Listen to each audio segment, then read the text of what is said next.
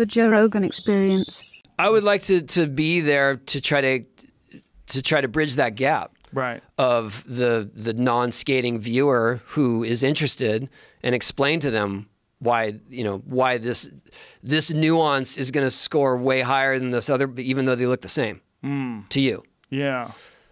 And I've done it. Like they had the Vans Park series all last year, where we went to all over the world. We went to China, Brazil, Canada, France, and they built these parks that they left there. But I was doing all the commentary for the events, and that was kind of that's where my strengths are, is being able to explain those things to non-skaters. Well, that's got to be fun for you too, because it's an opportunity to sort of, proselytize, let everybody know, like show them how cool this is.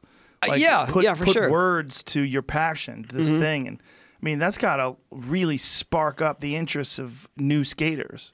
I think that's the silver lining with the Olympics. I mean, there is a lot of controversy in the hardcore skate scene where it's just like, we don't belong in the Olympics. We've always done this to be anti that type of thing anyway. Yeah. And then it's just like, well, you guys, all those things that you love about skating will still exist. Right. You can still go hop fences and skate the hand. Like, that's not taken away from you. If anything, it's going to bring it to a bigger audience that is going to be interested. Yeah. And I believe a more international audience. I think that's the really cool part about it. That's a thing, though, man. When things start going mainstream, people always panic. Right. But that's the other thing is this, like, if you think that the competition element is what is somehow sanitizing skating, I grew up skating competitions. I literally entered my first contest at age 10.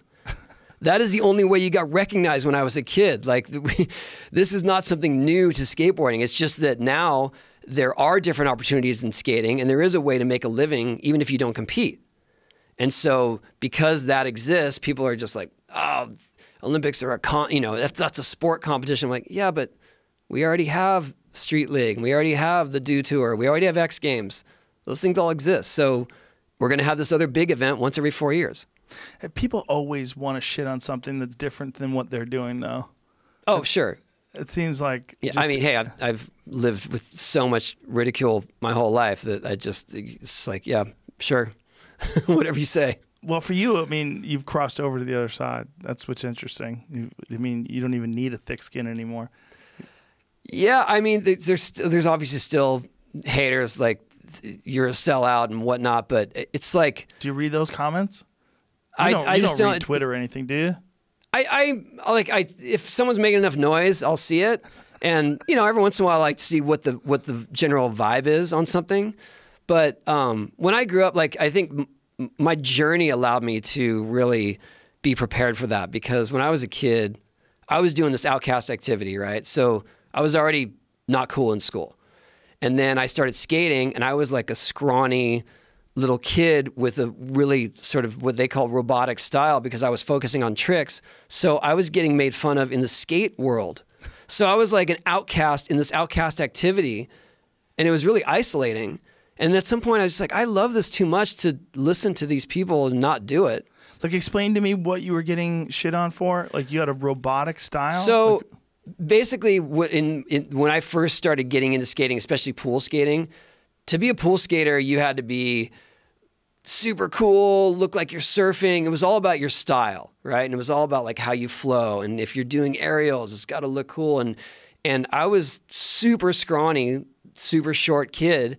And so all I really knew how to do was to maneuver my board. And so I was doing these tricks where I'd like spin my board under my feet and do these weird sort of hand plants and aerial tricks and things where it just wasn't the normal. And it wasn't really considered the cool way to skate. And so they were like, they call me a circus skater.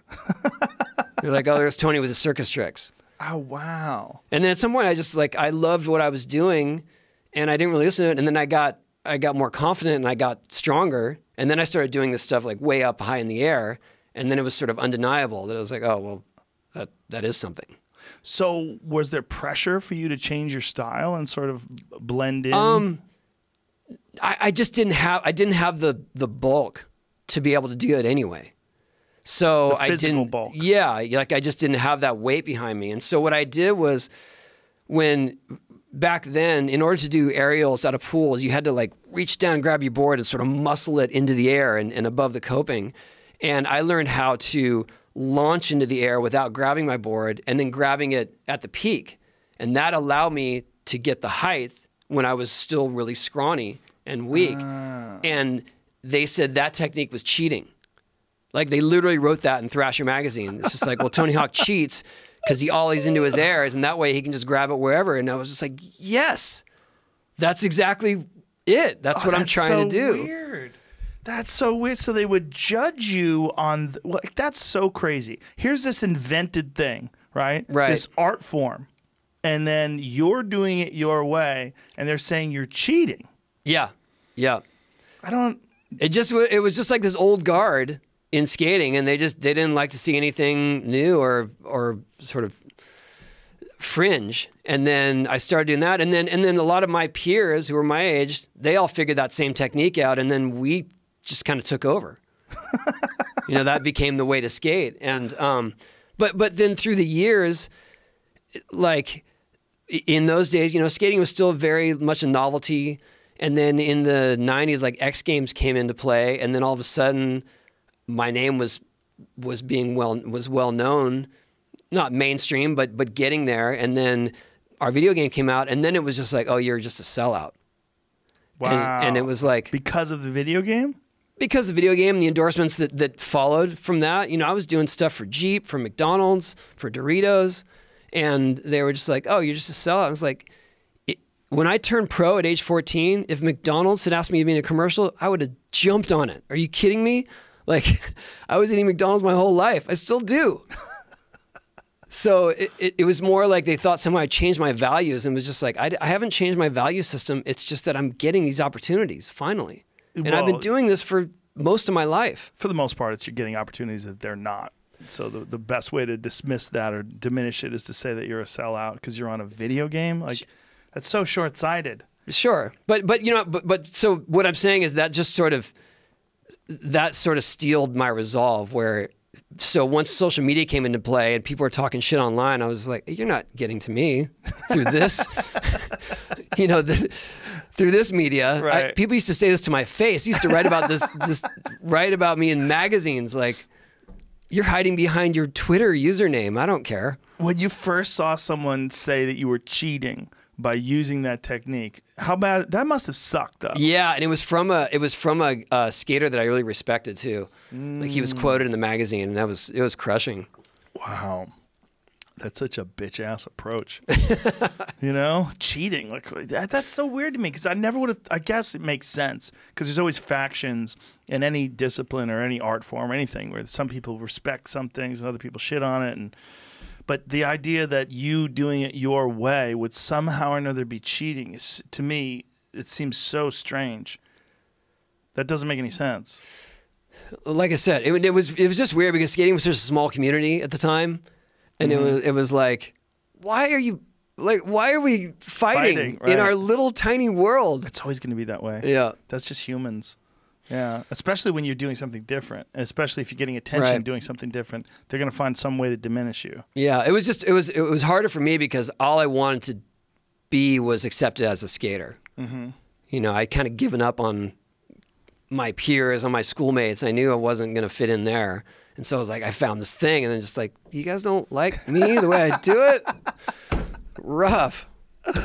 But look, you hung in there and came out on the other end. Yeah, and I don't harbor any ill will. A lot of people are like, oh, you should go back to school, like you go to your reunion, and I was like, it's not some revenge for me. I'm just so thankful that I still get to do this for a living. Like, this is seriously living the dream. Like, I get to do this for a living.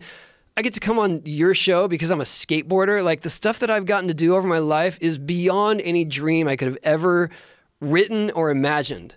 And it's all because I just kept skating. That is the American dream to me, or for the sure. worldwide dream, the human dream. Absolutely. To be able to do what you want for a living and to continue doing it. Yeah. and to support your family and to, you know. It's crazy. The It's kind of stuff amazing. that we've gotten to do, especially as a family, like the kind of trips we've taken and people we've met. For skating. Yeah, for skating. It's crazy. That's amazing. Do you still talk to that guy who shit on you back then?